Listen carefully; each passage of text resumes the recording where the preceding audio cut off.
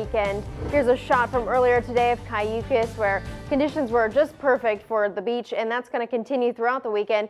That's going to be the best place to go for when this hot weather really starts to settle in to get a break from that, because beaches we're looking at around mid to high 60s, which is just great beach weather. Right now it's starting to cool off from where we saw today. 64 in Santa Barbara, 58 in Santa Maria, 58 in San Luis Obispo, and 72 in Paso Robles. Still a little bit warm up in Paso Robles, hanging on to that heat, and it's going to really pick up into the weekend. Here is how hot things got today. Pismo Beach 68, Lompoc 68, Paso Robles got up to 100, and that's going to seem pretty cool when you consider what the rest of the weekend's got in store for us. Santa Barbara was 88, San Luis Obispo 78, Santa Maria 73 degrees, and 90 in Santa Ynez. If you're going to enjoy the Mid-State Fair for the last weekend up in Paso Robles, here's what tomorrow is going to look like for you. By noon already 92 degrees, so it's going to be a toasty one. You can tell just before we get into the mid-afternoon, it starts to tick up to 103, and it could get up to 106 tomorrow. So we're expecting some very warm conditions with some pretty moderate wind speed, so maybe that'll help out a little bit, but do be prepared if you're heading out to the fair tomorrow with your water and your sunscreen, and just be ready for those really warm conditions. Not to leave us really after 10 to 11. It's still going to be 74 degrees by tomorrow night, so do keep that in mind.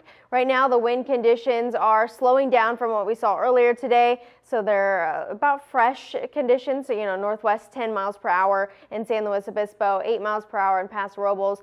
The coastline has calmed down a bit from earlier today, but we are going to see wind speeds start to pick up into tomorrow throughout the weekend, and really lasting until about Thursday. Our upper level forecast shows that ridge of high heat coming into the area. So you can see this darker color purple right here. That's where that heat source is coming in, and it's coating us. So we're going to be a part of that upper level ridge that's packing in all of that heat, and you can see it really start to take hold by Saturday. So tomorrow into Sunday, and we're going to have a heat advisory actually in place because of how hot it's going to get. By Monday though, you can see that start to move away from us as those onshore winds start to push in some marine layer and cool down the area. So by Monday into Wednesday, we're expecting conditions to cool down a little bit, get a little more comfortable. As I mentioned, heat advisory for inland valleys tomorrow starting at 11 a.m. going into Sunday evening.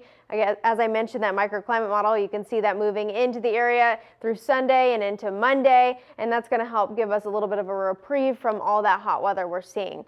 Forecast for tomorrow, as I mentioned, hotter conditions, 87 Santa Barbara, Lompoc 73, Santa Maria 77, 82 in San Luis Obispo, and 106 in Paso Robles. Just about everywhere you look on the coastline, it's going to be high 60s, low 70s. Inland areas, we're looking at the 90s. Five cities area, pretty much similar to Santa Barbara County. We're looking at 70s here, 60s on the coastline, 100 inland. In northern San Luis Obispo County, same kind of situation there. Keeping in mind the 5-day forecast, tomorrow is going to be one of the hottest days. Sunday, probably the hottest day before we start to back off Monday into Wednesday. Paso Robles is going to get really hot this weekend, backing off into about 93 by Wednesday. And then tomorrow in San Luis Obispo, we're looking at low 80s, finally cooling off as we get into the week. Richard?